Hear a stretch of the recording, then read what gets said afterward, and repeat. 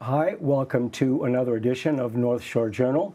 I'm your host, Walt Kosmowski, and my guest today is good friend Leighton O'Connor. Leighton, welcome. Thanks for having me, Walt. Well, you're Great welcome. to be back here again. Great to have you on the show. And for those regular viewers of North Shore Journal, they will know that you've been on as a guest several times. Yes. You regaled us at a previous occasion with your beautiful videos and photographs of international sailboat regattas, where you did that all around the world, and you also did some work as a missionary and came on the show and Correct. told us about the work you've done in Africa and Central America. Digging wells, funding wells. Digging wells and rehabilitating schools, and doing other philanthropic work. A real Renaissance man. To try. And now you have a new endeavor, which is written on your sweatshirt there, called Mission for Hope. Maybe Correct. we can start off and I can ask you, tell us a little bit, what is Mission for Hope, Leighton? So back in September, I got a Jeep. And I actually did my ministry work, half of all my classes, in my Jeep at the beach in Rye, New Hampshire. So I did 7 ministry classes sitting at the harbor in Rye, New Hampshire. And it took me about 6 weeks to finish up my ministry work with the Assemblies of God. And after I finished all my classes, I said to myself, or asked God, what else can I do with a Jeep? And he put this burden on my heart to help the homeless people. So that's where I came up with the name Mission for Hope. Mission for Hope. And because I've been helping homeless people on and off since the 80s. My first time I was working at a 99, and the owner back then, Charlie Doe, was a very generous person and had a heart for the homeless. And he raised money for the Pine Street Inn in Boston. Wow. This was back in the mid-80s. Right. And I actually helped fundraise for the Pine Street Inn back in the 80s. And then I actually volunteered at the Pine Street Inn dishing out meals. Right. Now, fast forwarding now, Mission for Hope, as it says on your sweatshirt, you are going to be visiting in your Jeep 30 cities in 200 days. Correct. So tell us what that's about. So in September, I started planning a mission trip where I am going to go to 30 cities, United States, which have the highest population of people experiencing homelessness. Okay. And I'm going to do it all in my Jeep. So on June 9th, I leave Linfield, Massachusetts for my church, Calvary Christian Church, and I go from Linfield to Indianapolis, and then Chicago, and then Denver, Anchorage, and then down from Anchorage to Seattle, Portland, San Francisco, some cities in between San Francisco and LA, then San Diego, Las Vegas, and then I'm learning the United States very well now. You are. I can tell. Then the Phoenix and Dallas and along the Panhandle down to Key West and back up the East Coast. Yeah. Now, I can see where your trip takes you across the northern part of the United States and then down California and through the south. But why the Anchorage thing? That seems to be a lot of extra driving. Well, it is a problem with homelessness, and this is about awareness as well as research. And it's going to 30 of the cities which have the highest population and seeing which programs are reducing homelessness, as well as helping the homeless. So it's about awareness and research. And what I'm also doing in each city, I'm going to have an event on a Saturday where I meet with the Jeep community. There's a whole community of Jeepers. I didn't know until I bought a Jeep last June. I'll bet. It's huge. Just alone here, there's 3 different Jeep clubs, and they have meetings 3 times a week. So each Saturday, I've arranged to meet with Jeep clubs someplace in the morning and meet with a bunch of Jeeps, fill up our Jeeps with stuff. I'm donating hygiene kits I've got Beantown Blankets is donating 50 blankets per city, drop shipping the blankets into each city. And the Jeep people are going to provide water, coffee, baked goods, and fruit for each stop. Yeah. Now your Jeep is specially tricked out, if I can use that term. And we're gonna go out there. It's parked out in front of the studio, so we're gonna take a little walk out there and have you show us around at a little later part in the show. And now, what gave you the specific idea of this Jeep trip, Leighton? God. Okay. So I put it on my heart. That's where the burden came from. And he says, I want you to work with the homeless again. Yeah. And I want you to use the Jeep to do it. Yeah. And I want you to do something unique, which is going to make people aware of the homeless situation, and particularly the Jeep community. They're very compassionate people. Yeah. And bring them into the picture, as well as people following me for 200 days around the country on all my social media. So you are going to be keeping us in touch with you, or keeping your community here, or everybody that wants to stay in touch with you through social media as well. And we'll get some of those URLs and other things up in a little bit.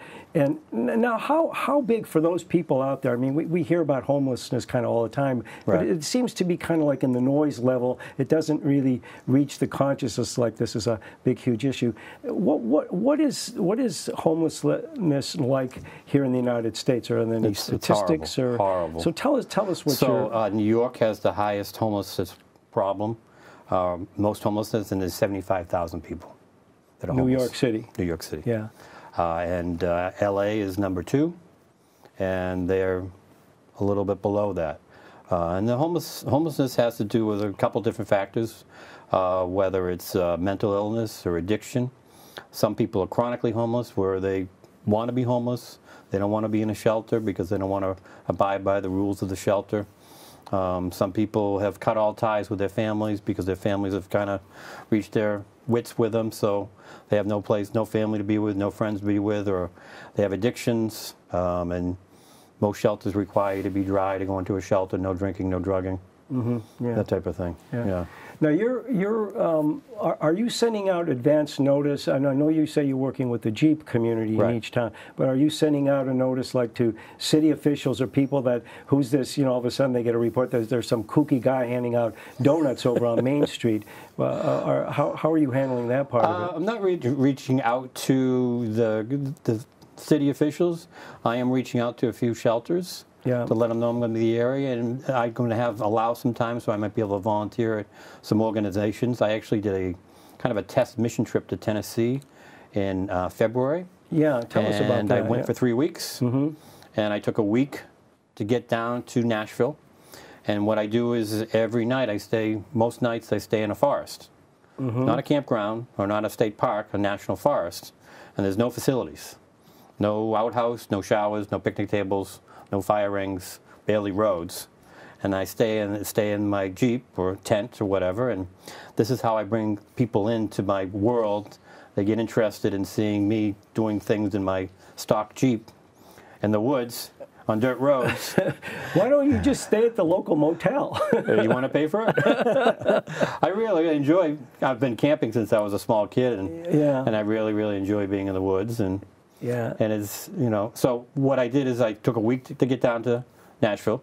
Then I prearranged volunteering at some organizations that help the homeless.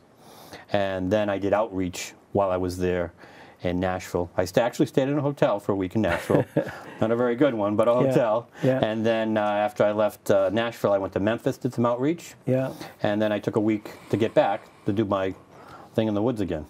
So after this shakedown cruise, if I can call it that, what were your main? Did you learn something that you perhaps didn't know, or something that caused you to say, okay, this is what I've got to do, or this is how I've got to approach it? Tell us, what were you learning? Well, I learned that homeless folks prefer tangerines over oranges.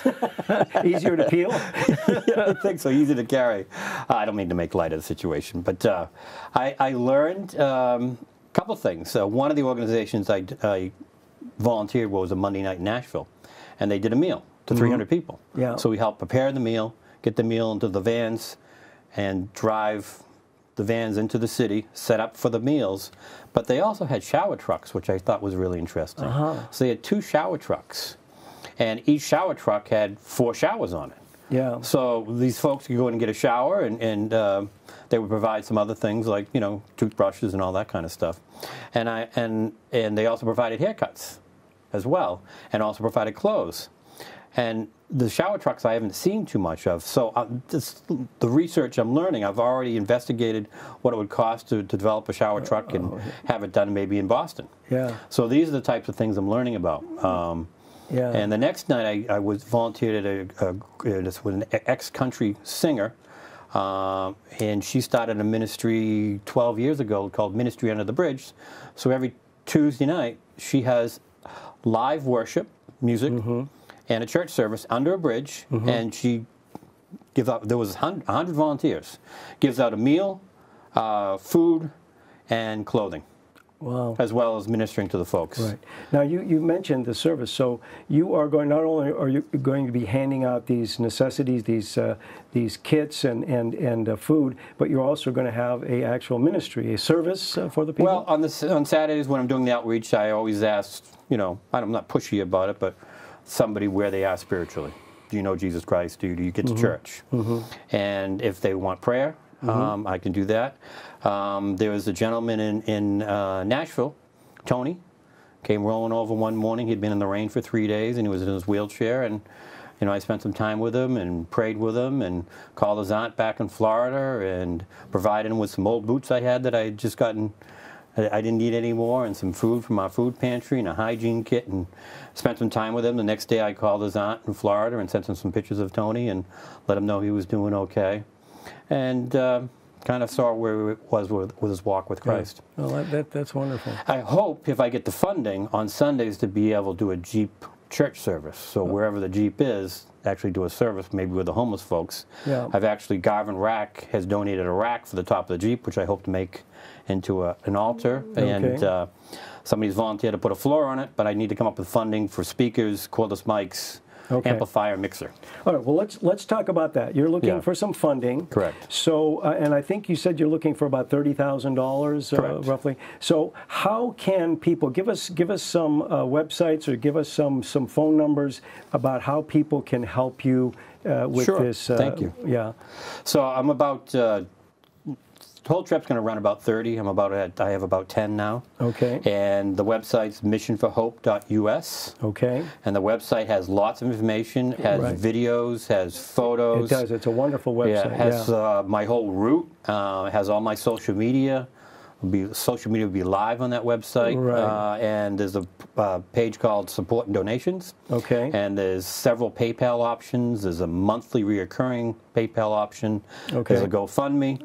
Yesterday, I just was approved by the IRS as a 501c3. That came in the mail yesterday, the letter. So we're good on that. Good for you. You're legal now. It's tax deductible, and I'm an official nonprofit now, so people can mail checks as well. So they are. So people send those checks to you. Those are they can deduct that from their taxes. And also, I have an Amazon wish list, so people can go on and buy things that I need for the trip. Right. So let's repeat that. So it's www.missionforhope.us. That's right. Not .com and not .edu. Right. It's .us. Missionforhope.us. And you know, before we go any further, I think what would be interesting is for us to go outside. Okay. And let's go, and you viewers, welcome to come with us. We're going to go outside and we're going to take a look at your specially equipped Jeep. So stand by. We'll be right out. So we're out here late with your tricked out Jeep Sport Wrangler. So why don't you kind of give us a little tour around the Jeep and tell us what special modifications you have for your trip. One of the first things I did was add decals, just to kind of announce the mission. I got a vanity plate. Right now it's got a stock bumper on it, but last night somebody donated a bumper and a winch. I do a lot of, this is pretty much a stock Jeep, and it's, except for the tires, everything's pretty much stock on it. And I go into the woods with a stock Jeep, and I really shouldn't be going in the woods without a winch and without other equipment, which I'm working on getting donations. So the winch is used, which will be on the front, is if I get stuck in the mud, I do a tree saver around the tree, hook up the winch line, and pull myself out of the mud. What else? Got a CB inside. In the back, right now I've got the spare tire off, but I got special backup lights so I can see when I'm back up in the woods, because I do that a lot. Now, I noticed you have a GoPro up there. You want to? Right. Yeah, we can do the inside in a minute, but let me show you what I got up back here. This will hold 7 gallons of water. And this took me about 4 months to design everything, because one of my goals is to be able to take the top down. So I wanted everything pretty low in the cargo area. So I use this to get water. There's not water in there right now. And then I have a refrigerator that plugs in, 48 quarts, and so it's pretty big. I have a portable toilet. Okay, we believe you. I have a privacy booth for the toilet in case I'm not so remote. Sleeping bag, tent, chair. If I happen to boondock at a Walmart, I got a screen for the front and screen for the sides so people can't see in. I've got a fan. I've got a electric blanket. I've got a tea kettle that plugs in so I get my water in the morning and have coffee. I've got a little table here. Cutting block. My 2-burner stove goes on here. In here I have enough food for a week. 2-burner stove, pots and pans, plates, everything you can imagine in here. That's the old Coleman camp stove, right? That's actually a new one. The one I was using when I started Jeeping was about 25 years old from camping, and the flames started shooting out of the knob, so I had to get a new one. And there's a sleeping bag, the electric blanket, chair, and actually when I'm in the woods a lot, I've thought of everything. Yep. I've got a squeegee for my back window. Now what about insect repellent? What about mosquitoes? So I've got a couple things. People go on my Amazon wish list, and last week they got me these mosquito things. I forget what you call them, but they're nets that go over. Right. And somebody also bought me a lantern which has repellent in it. Then I can spray on repellent. Yeah, and you've got the vanity plate there, and Zach can zoom in on that. Hope US. Hope US. And then I've got the whole Jeep wired with 12-volt outlets every place. Oh, okay. So there's 2 outlets back here, so I can plug in my phone when I'm having dinner. There's actually a table I can have my dinner at, and then I can plug in anything else. So I can cook while I'm driving back here as well. And then in the front, I have 4 outlets for 12-volt I can plug various things into, and 5 hubs for USB. Yeah. Over on the side here, I've got a GoPro mount. I use a GoPro a lot when I'm doing videos for YouTube, and I use them a lot with sailing, and now I'm using on Jeeping. So this is kind of like a road level GoPro, so that if you're going through the woods or whatever, you'll get a tick's eye view of, of the weeds and things. So I try to blend the different shots together, because I put a GoPro on the dash, and sometimes it's facing me, sometimes it's facing forward. But let me show you what I have inside here. And will you be... Where would you be without a hatchet right next to your seat and a flashlight? Where would you? Yeah, exactly. That's where I keep my hatchet. Up on the phone, up on the dash, I have the iPhone, which has the Gaia app I use. They're a sponsor, and I use that for finding all my stuff in the back country. I've got a CB. I've got a special mount for the laptop, which I don't use while I'm driving. And then I have a tablet, which has an app called Torque, and it Bluetooths into the engine so I can monitor everything on the engine. Sometimes I do GoPro Live while I'm driving. And then I have a 3-drawer unit on my passenger seat, which I keep GoPro stuff in, maybe a few things to cook with, batteries, all kinds of stuff. And on top of that, I can also put my Hot Logic, which is right there. Let me go around the other side and show you the Hot Logic. You just stay right there. So this is my little Hot Logic here, and it's got a little Pyrex dish in it, so I can pour anything I want in there, make meatballs in it, and everything goes right in here. And then this plugs into one of my 12-volt outlets in front here, and I just put everything in there. I can even warm up rolls on top of it, and I close it up. And I usually prepare my meal around 3 o'clock, and when I'm in the woods by around 6 o'clock, my meal's done and I'm ready to eat. I don't have to break open the stove. Well, that is convenience there, isn't it? I'll have to get me one of those. So I have various things. I have headlamps which I use at night, or if I'm making repairs and managing. I have a special custom trash thing I made, because you get a lot of trash when you're driving 500-600 miles a day. Now you'll be reporting back like with videos and images like every day or every other day. What do you expect that you might be doing there? It depends on what I'm doing that day, but I usually post something every day. Definitely my blog every day.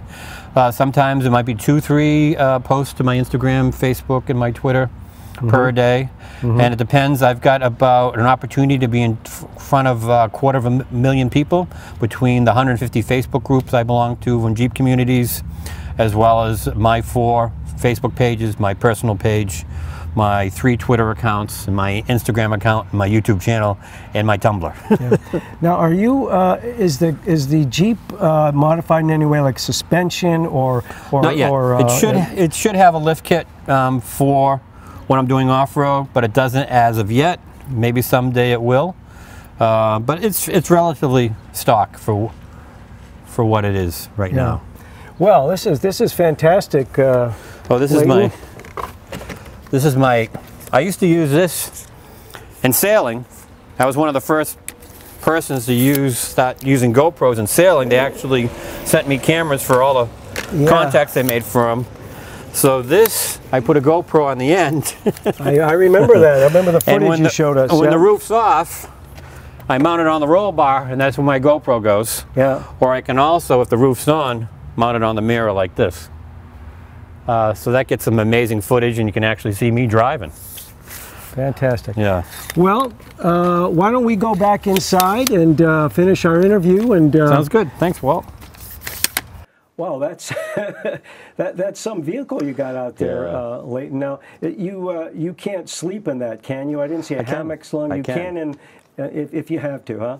Well, I've got a tent and a sleeping bag and an air mattress. Yeah. But sometimes when I just pull in the woods, I just recline the seat. Yeah. And what I showed you out there, the Hot Logic, is which I cook in while I'm driving. Yeah. Oh, is that right? Yeah. Oh, so they're actually a sponsor. Oh, yeah. Hey, that's wonderful. So what happens is I put my food in at 3 o'clock in this little Hot Logic that plugs into the car, and the food cooks, and by the time I'm in the woods, my dinner's done, and watch a little movie and sit back, catch up on work. Now, do you have maps, or do you know where you're going to be staying, or do you just kind of drive into the woods? And I use a special navigation called Gaia. They're a sponsor as well. Okay. And it's a map on my iPhone, and hopefully I'll get an iPad, and it will be on my iPad because it'll be bigger. But it's actually has 50 different maps, and I can layer 7 maps on top of each other. Okay. Including aerial, satellite, where the trails are, where the mountains are, everything. Where the Dunkin' Donuts are. Well, there's a map for that. So when I'm in the woods, and I download all the maps, because a lot of times when I go in the woods, there's no cell service. Yeah. So I can actually see where I'm going. I did that down the Everglades, and there was barely a road. Yeah. Yeah. Yeah. So are you looking, like, when you come back from your trip, are you going to be like debriefing with local folks, local homeless folks, to maybe share some learnings, or? Well, this Mission for Hope isn't just about the 6-month trip. It's going to be an ongoing program in which I can develop programs nationally and locally to reduce homelessness as well as helping the homeless people. Yeah. It's just not about the 6-month trip. What a wonderful agenda. This is wonderful stuff.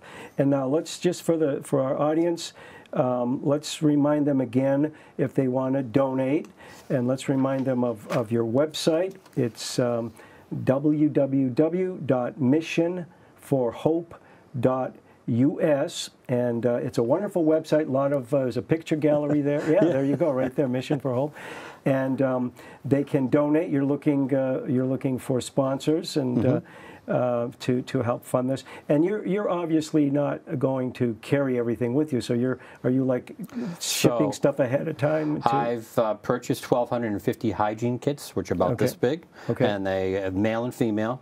Yeah. And they have toothbrush, razor, antiperspirant, shampoo, moisturizer, and those are going to be in a storage unit. Yeah. So my volunteers back home will ship, when I need them, 50 to each city I'm going to be in 2 weeks before I get there, as well as energy bars and any supplies I need on the road, because the Jeep, as you saw, it's only a 2-door. Most people don't do what I'm doing in a 2-door. They do it in a 4-door. So I have limited space, and then Beantown Blankets, like I said, they're going to drop ship 50 blankets to each city for me. And like tangerines, what are they going to? So one of the things I do when I do outreach is in the morning I hit all the Walmarts. Okay. And I fill up the cart with the reduced baked items. Oh, and then I wheel it up to the customer service, and I look like a nut, of course. And I wheel up to customer service, and I ask for the manager, bring the manager over, I ask him for any, if he can do anything for free. Yeah. And then I get the water and the tangerines at Walmart as well. Then I try to wheel and deal on that, fill up my Jeep with that. Then I go to a Dunkin' Donuts, get 3 boxes of Joe for the back of the Jeep, and settle up, and I have a table, and all the folks come over and enjoy. Well, so I'm trying to work with a sponsorship for Dunkin' Donuts and Walmart as well. All right, there you go. If anybody from Dunkin' Donuts or Walmart is watching, I got my hand out today. Yeah. And if somebody wants to call you directly, or is there a phone number? Yes. Give us a phone number. 978-921-0887. Okay, so can I mention my social media a little bit? Absolutely, do that, yeah. So I'm going to post quite a bit. I have a blog, which you can sign up for on my website, as well as link to it. I am on Instagram and Twitter and Tumblr and Facebook, and the handle is on all of them is Leighton OC, LEIGHTONOC. And they're all linked from my website, the bottom of every page. And I've been a social media consultant for over 10 years, so I think I get this pretty well mastered as far as posting live from the road. And my YouTube channel will have a video every couple weeks of me doing stuff. And who knows, maybe BevCam will meet you somewhere on the road and do an update from San Diego or something. Good. Yeah. So, well, Leighton, thank you very much for sharing this with us. Thanks for having me, Wal. I appreciate it. Well, this is. You've always been a big supporter, and I really appreciate it. Well, you do so much work, so much great work, and you give of yourself, thank you, Leighton, and we all appreciate that. So, again, it's Mission for Hope, Leighton O'Connor, and. You're leaving June 9th is the big day. So today is what is the 30th of April? 30th. So I've got about 5 weeks. 5 more weeks, and hopefully we can through this show we can get you some more donations so that you can be rest assured that you won't run out of supplies in the middle of your trip. That's right. Well, Leighton, thank you very much for being on our show. Thanks, everybody. And I'd like to remind everybody that you've been watching North Shore Journal. I'm your host, Walt Kosmowski, and we'll see you next time.